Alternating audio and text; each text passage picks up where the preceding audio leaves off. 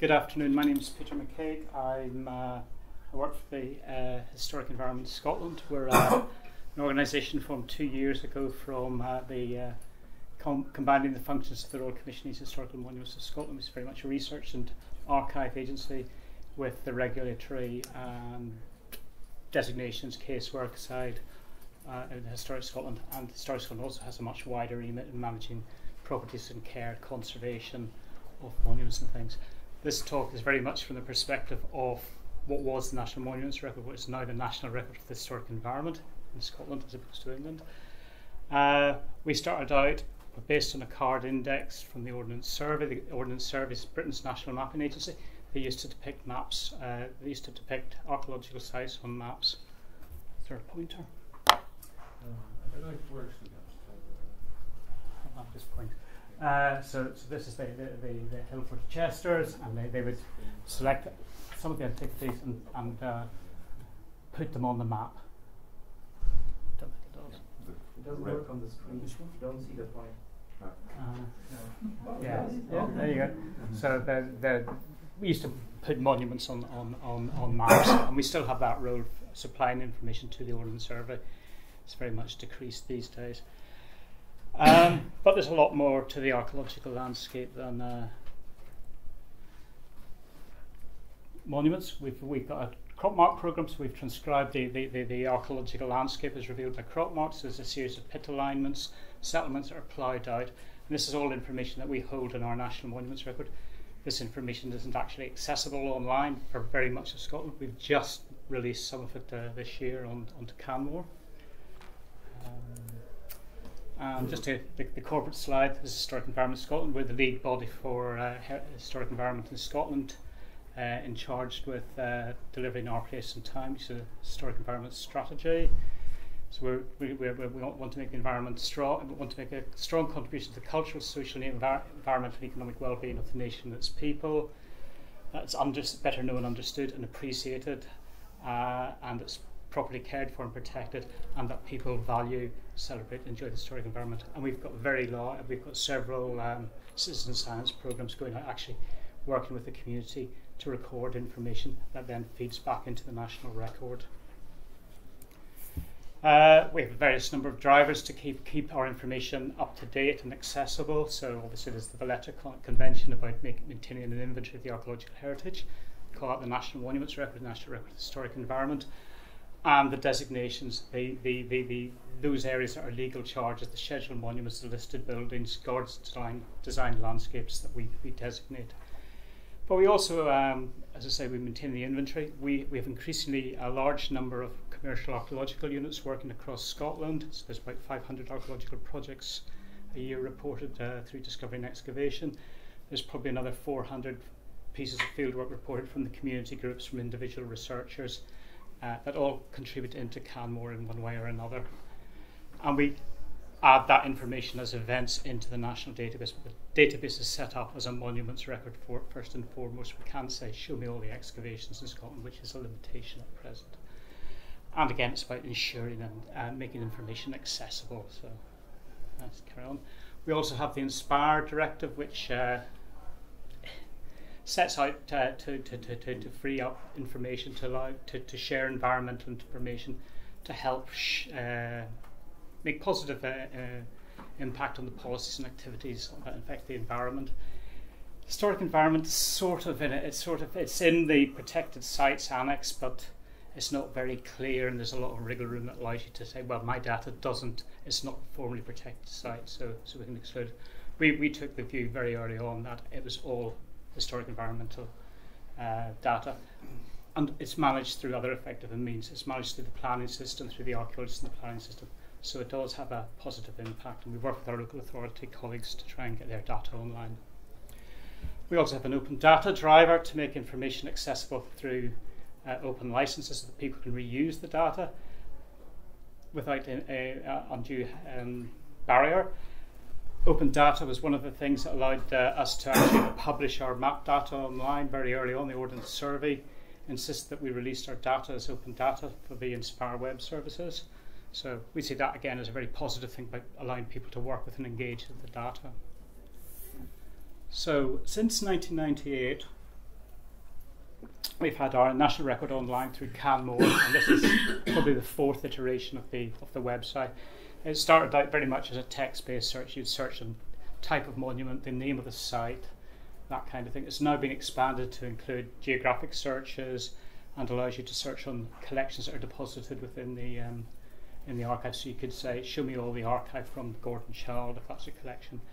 This is just a result showing three Roman sites from the Lothians just outside Edinburgh, and we can now download the data. It's very limited data. It's not the full the full data set. It gives you enough to find out what the site is, the coordinates of where it is, and a link to the full record on CanMore, so that people can take that CSV, drop it into their own GIS, and use it if they so wish. And we also have a KML feed as well to drop the sites onto Google Earth.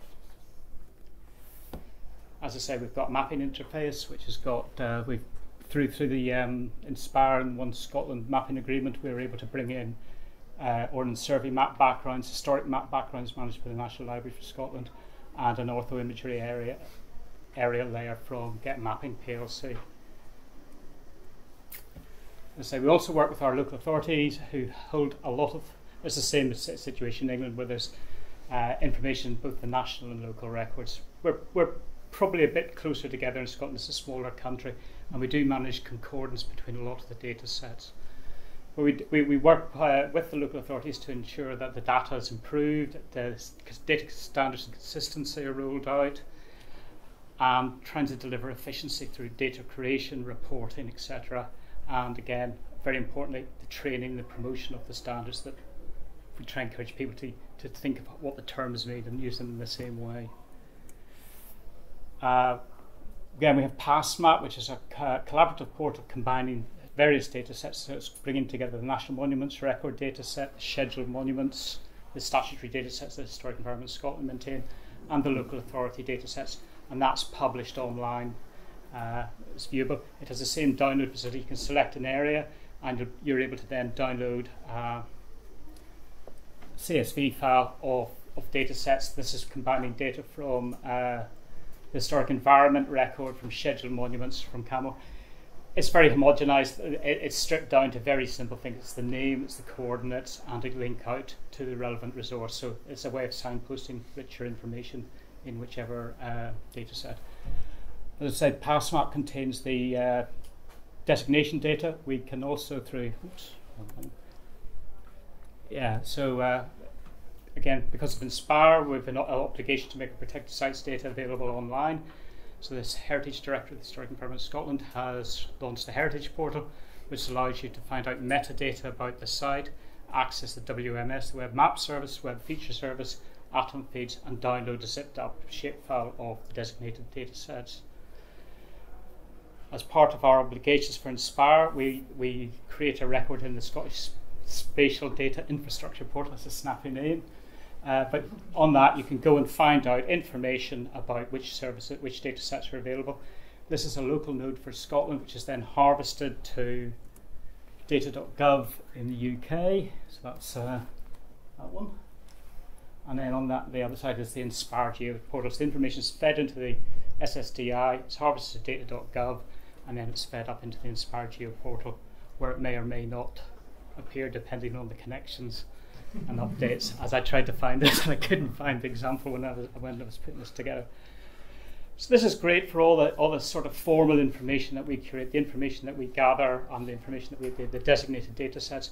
But there's a lot more spatial information created in Heritage than just those data sets. So briefly look at the range of primary data sets from the crop mark interpretation, remote sensing data sets and the interpretation of those data sets, field survey, excavation, laser scanning, and also the scientific analysis, the radiocarbon dates.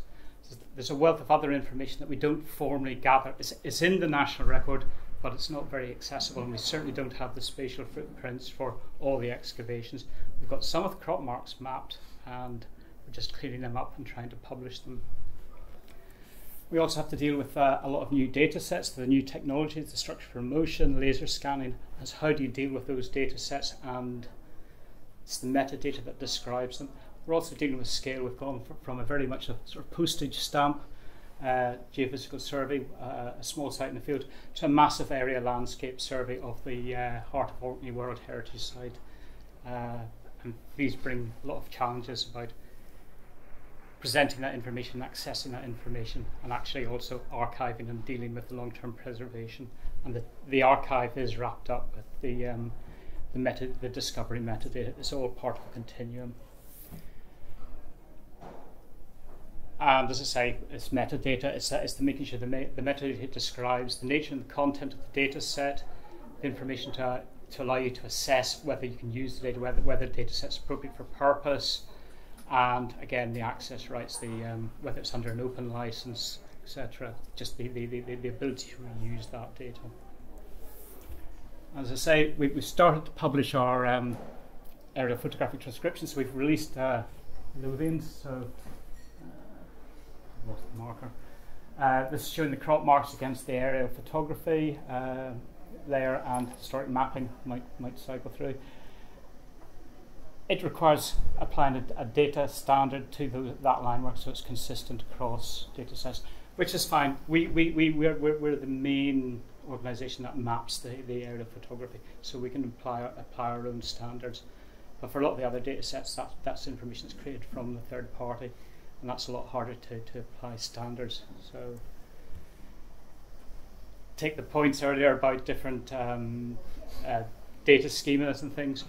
We use an online form called Oasis, which the commercial archaeological units use to feed in information about their project through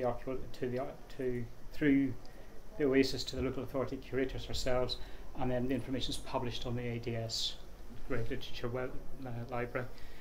This captures information to a standard format, so you have got a degree of standardization that allows you to describe the project. What it's not very good at is capturing the spatial information.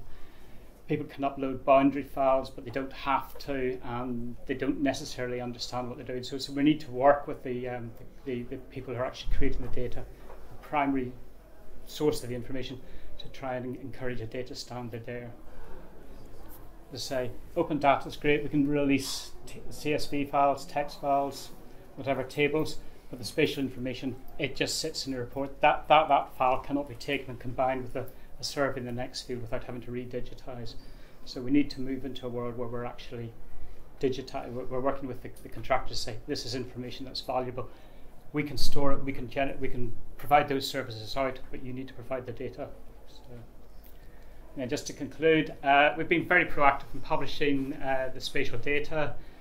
It's certainly a steer that we want to have our information accessible so people know the heritage is there. Inspire is a driver for making the protected sites data available, and the data should be harmonised and readily available through WMS, WFS, so that whoever wants to use it can use it. But we're missing the potential of the primary data sets. We're just not harnessing what's there. So you have got diversity in information gathered.